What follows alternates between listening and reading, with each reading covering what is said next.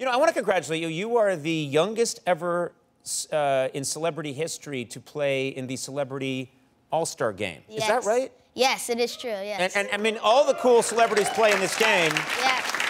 And this was kind of a dream of yours, right? Pretty much, yes. I've always wanted to be in the NBA, and the NBA Celebrity All-Star Game is like probably the biggest celebrity game you could ever play in.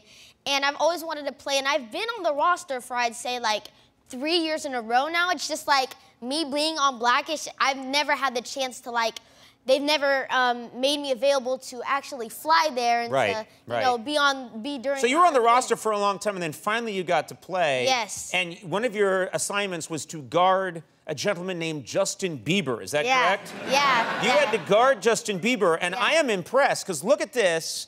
Bieber's going up for a shot, and you are really going for it. You are really trying to take him down. Yeah. Yeah. And now, I have a question for you, Miles. Yes. Did he make that shot? No, he did not make that shot.